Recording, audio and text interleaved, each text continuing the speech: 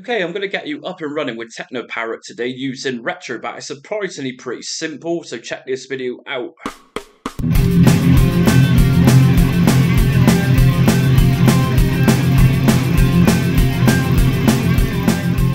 Okay, so some of you might be aware I've already uploaded this, but this is a brand new fresh update. So if you want to follow it, just go into your emulators folder for Retrobat and just simply delete everything and start over again. For those new to this, what we're going to do is firstly go to the Teknoparrot website, and the link's in my description. Now take note of this. If we take a look at compatibility key at the top here, you're going to get a blue tick, and that means that each one of the games listed, which is the full catalogue of Teknoparrot games, are fully playable 100%. And there's quite a fair few in there. If we go down to the green tick, great. So it's going to play fine, but it's going to have problems with it. So, just be very cautious of what it is you're attempting to play. So next up, what we're going to do is if we go straight into Retrobat, and I'm going to go to download Teknoparrot in Retrobat.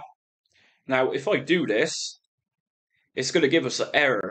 And the reason this is that sometimes Retrobat's going to have emulators to download.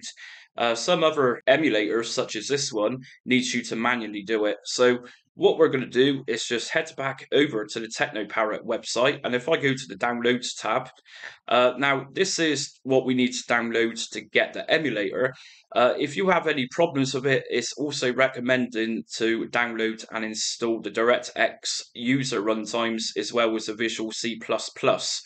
So yeah, if you do get any problems with it, then that's your problem just there. So let's just download Teknoparrot. Now on this option here, you've got two versions of this, and the one I'm going to be using for this is going to be the Bootstrapper version. The reason being is that this one's going to do everything for us. It's going to automatically update everything. By downloading Legacy Release, it's going to be a case of you manually doing stuff. So always go for the Bootstrapper. It's just an easier way of doing this.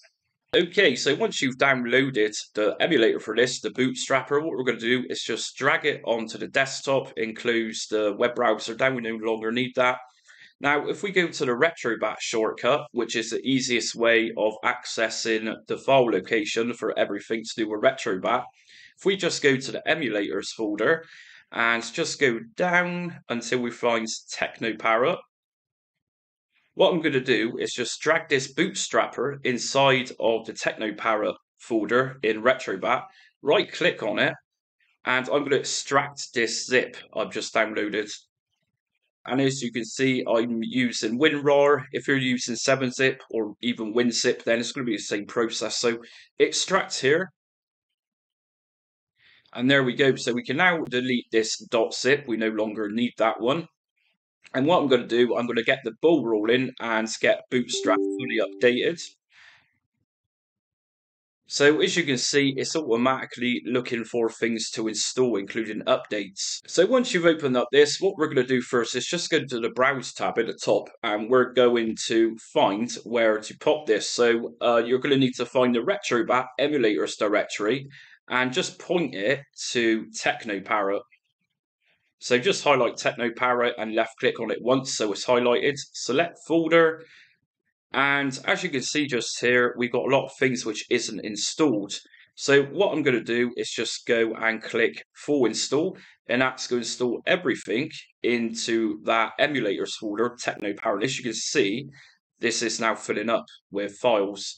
So, okay, Teknoparrot is downloaded successfully. Just press OK on this. And you're going to get a little prompt come up saying, it seems like you're running for the first time.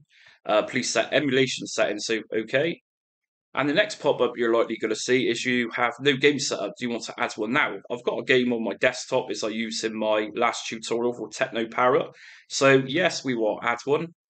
Right, so what I'm going to do now is if I back out of the emulators folder in Retrobat, and what I'm going to do is go to ROMs. And under ROMs, we're going to find Teknoparrot. So just open this one up. Now, I've got a game here, which is a list. I'm going to just drag this one into the ROMs Teknoparrot folder. Now, this bit is very crucial. If we go into the back GUI, and I'm going to right-click on the shortcut in case you don't know how to get to it, open file location, and you'll find back GUI just here. And what I'm going to do is go to system list and system, and if I just scroll down until I find Teknoparrot. Now, if you can't find any of this or you don't see it, then just uninstall Retrobat and make sure you download and install the DirectX all-in-one. That seems to be a common problem for some people. Anyways, if we take a look at the extensions, the games are only going to work with the extensions. So teknoparrot.parrot.game, etc. Now, just take note of this. I'm going to be using the .teknoparrot extension. So if we close out with GUI and close this one down, what I'm going to do next is rename this game I've just dragged into my Teknoparrot ROMs folder. So show more options, rename, and all I'm going to do is leave the game intact, and then I'm going to put .teknoparrot and just press enter. So that one's now set up. That's in our ROMs folder, and it's also got this extension on the end. Okay, so let's go back to Teknoparrot. Now we put that game in place, and what I'm going to do first is just go to those 3 horizontal tabs at the top and install updates. So first of all, we got many updates here to install, so just update these, and all these updates and all the other information is going to end up in your emulators Teknoparrot folder, which we requested. So as we can see, those updates are now finalized and they're installed. If we go back to the 3 horizontal tabs, I'm just going to go to add game, and I'm going to find my game here, a list. I'm going to add game. And again, it's checking for updates. No updates found. So next thing we're going to want to do is just close this one down for now. And I'm going to go back to emulators, and I'm going to find my Teknoparrot again. So Teknoparrot. Once I'm inside the Teknoparrot folder, I'm going to just go to game profiles. And once we're inside of this games profile folder, you're going to need to search for the game you've added for Retrobat. So in my case, I'm using the game Alest. What I'm going to do is just right click on it, go to open with, notepad. And what we need to do here is just search and look for the game, which is here, Alest. Now what I'm going to do is just go back into my ROMs folder, go back down to Teknoparrot, and we need to match this game up to make sure it's the same name as we have in Teknoparrot. So Alest, and we've also got Alest here. So those two match up now. Say for example, your game name says something completely different. It's got numbers on the end or anything else. It's not going to work. So you need to title this exactly how it says. So I'm going to leave that there for now. So what I'm going to do in this case is Alest is actually in capitals just here. And of course this one's in capital and then lowercase. So I'm going to go back to this XML file and I'm going to just title this one again, but using exactly how its name's just here. And once you've done that, we're going to go to File, Save, and just close this down. And next up, I'm going to go back into Retrobat again. Now we can see Retrobat has now appeared because we put the emulator in place. And there's our game. So I'm going to go to View Options, Avast System Options. Now we've got a range of different things to mess around with just here. Auto configure trawlers, I recommend to keep that on to auto. Video mode. So video modes, you can just change this to however you desire. I'm using a 1080p 60Hz screen, so by pressing auto, that's going to automatically select my 1080p screen.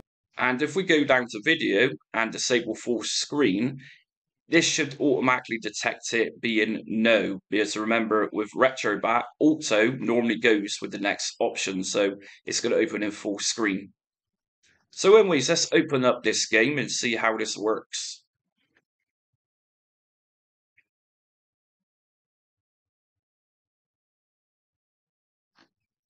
And there we go, we're now inside Teknoparrot and it appears to be working just fine.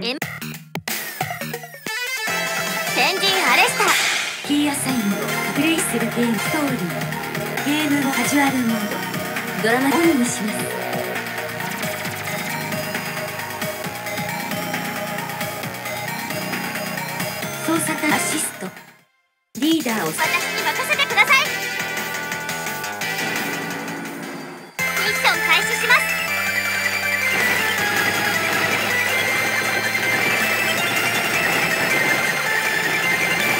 大出力、これでどうだ。